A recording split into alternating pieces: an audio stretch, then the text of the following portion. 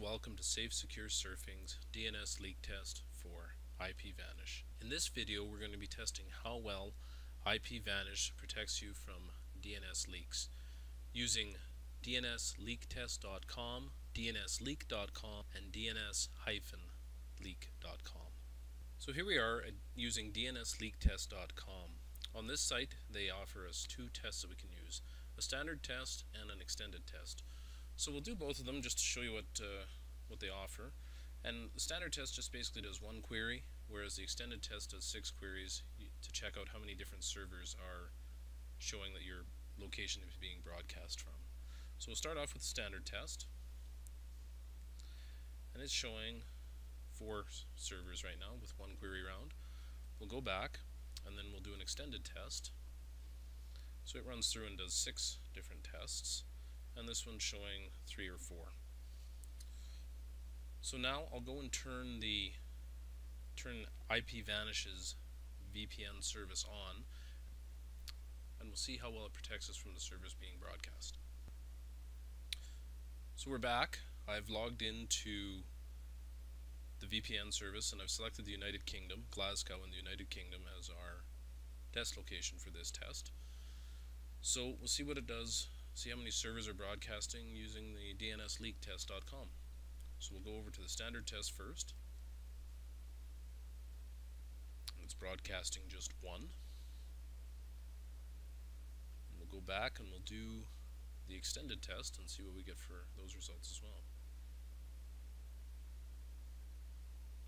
Alright, so we finished up our test and it's done all 6 rounds, and it's showing just 1 server being found. So that's excellent. So we'll now move on to DNSleak.com and we'll do the same test over there. Okay, so we've moved over to DNSleak.com to continue on with our test of IPVanish's services to see how well they protect you from DNS leaks. So we'll start this one and we'll see how we do with this one, and then I'll go back and I'll turn on the VPN service and we'll come back and see how it performs after the test.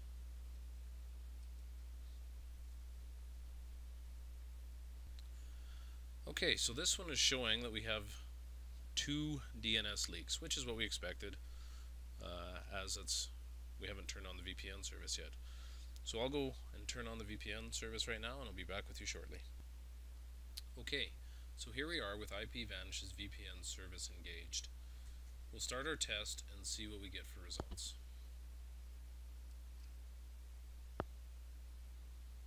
So this one's saying that the DNS might be leaking, but I'm only seeing indication of 1 server.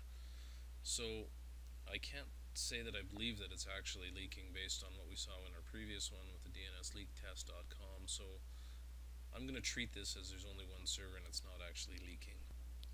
Alright, so here we are at DNS-leak.com, and the test is running as we speak, so we can review right now, and we've actually got 4 different servers showing present for this one. Once again, I've disengaged IPVanish's VPN service, and I'll go over and I'll restart it now, and then we'll rerun the test and see what we get. Alright, so I've engaged IPVanish's VPN service, once again showing that we're broadcasting from Glasgow in the UK. And while it's analyzing our connection here, we'll just wait and see what we get for results on this. And it's showing that we've got 1 server, so this one's DNS-leak.com is showing that we're not having a leak at all. So that's looking good. So I'm just going to go and do a summary, and we'll be back shortly once the summary is completed. So in this video, we were testing to see how well IPVanish's VPN service protected you from DNS leaks. We used 3 sites: DNSleaktest.com, DNSleak.com, and DNS-leak.com. So I've summed the results up here in a chart. So we have before IPVanish was launched and after IPVanish was launched. And as you can see, we had a DNS leak, as was expected, in each of the 3 websites before the service was launched, and we had between 2 to 4 servers detected for each website. After IPVanish VPN service was launched, we didn't have a DNS leak on either of the 3 sites according to the number of servers that showed up on the websites.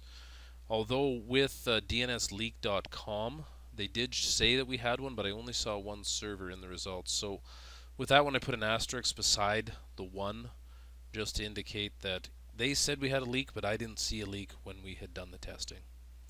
So thanks for visiting with us today. Feel free to leave any questions or comments in the section below, and we'll get back to you shortly.